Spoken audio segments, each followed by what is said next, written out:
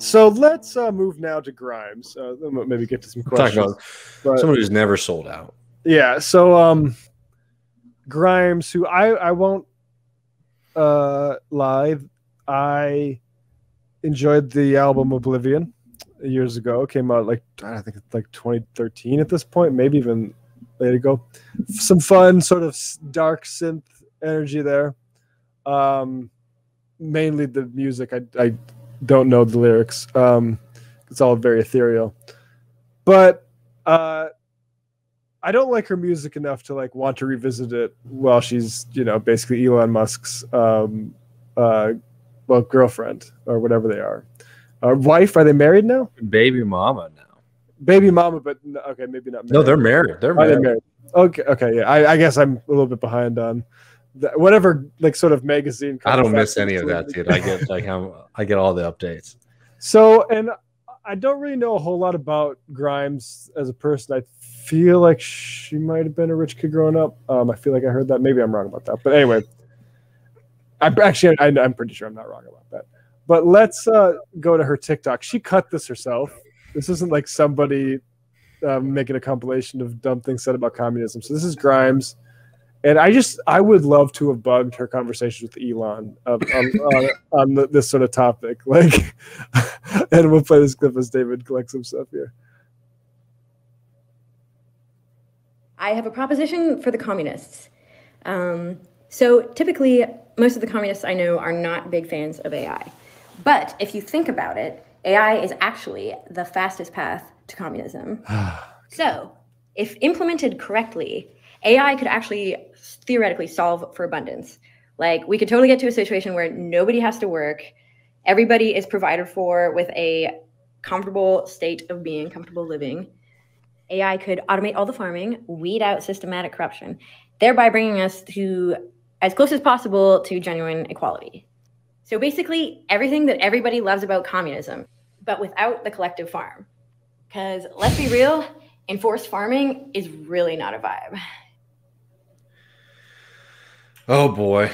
Sorry, I was choking on those words, man. Even preliminary. All right. I mean, where do we want to start with it? Look, let's start with the communism stuff, right?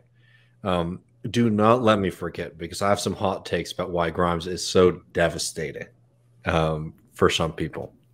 Her shift and love with Elon Musk. But I mean, the communism stuff is just absurd. I mean, what is she talking about? The communist that she knows. I can't imagine what kind of political caliber of a person that is, right? It's it's the kind of thing that we rail on against constantly as people who think oh, politics is like my identity, or it's like a clothing that I get to wear, versus the process that you do with other people. Absolutely insane.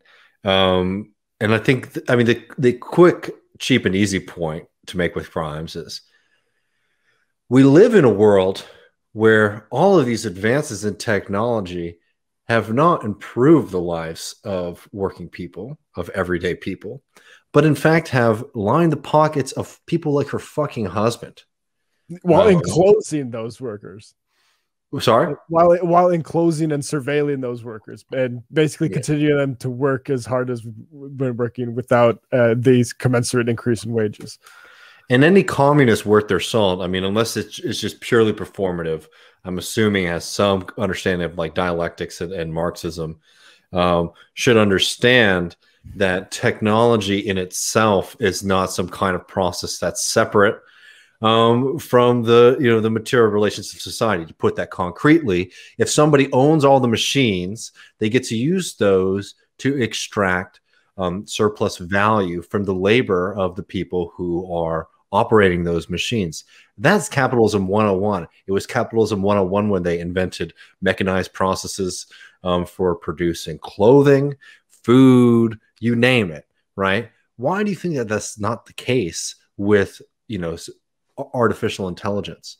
I mean, history is pointing in the same direction with all of this. I'm sorry, I'm much more amenable to the Andrew Yang freak out about AI than I am to this kind of utopian fixation that is just going to solve all of our problems without any kind of political struggle. Right, which I mean doesn't address basic questions a communist would ask, which is like, who owns the AI? Like, who's directing this AI? Or, and I think I'll just guess what Grimes would say. I think she would say, I'm getting a little bit of feedback, but I think she would say that the AI supersedes humanity because it's smarter than humans. To which I'd say, like, we already have machines that have all of human information. Like, by certain measures, they are smarter than human beings. Mm-hmm. Tell them to fucking put some legislation together. They can't do that, right? That's not what that's not the kind of smartness that is being made for. That's a good point. And we're not going to just reproduce that like anytime fucking soon. It's a complete pipe dream. The best way to compute the best thing for everybody is to fucking ask everybody what they want via some sort of democracy. That's it, right? Like that's how you do it. So I'm not surprised that somebody dating a guy that's like extracting valuable minerals thinks that democracy isn't the best way to solve these things. But and look, I'm all for, like, I don't like, stuff that's too utopian. Just in the sense that I think it like actually depoliticizes the struggle, right? Because it's like you're just like fantasizing all the time. It's not productive. But I'm all like, dude, Matt and I have a soft spot. No matter as hard as I try to be a good, cold, analytical Marxist, I have a soft spot for all of that kind of stuff. I love Oscar Wilde's quote. It's like, a map without utopia isn't worth looking at, right? Like, I'm all about that, right? And I think you can use the potential like as like a thought experiment. Or point that like, oh, I can imagine a world where people's needs are met and things are much better, and that we don't have to spend all of our time laboring for the profit of someone else, right? I think that that's great as long as you make the point, which she doesn't here, that the thing that's stopping that from happening is not the scientific possibility, right? Like the actual constraints of like the physical world, but the constraints of the political world and the economic world.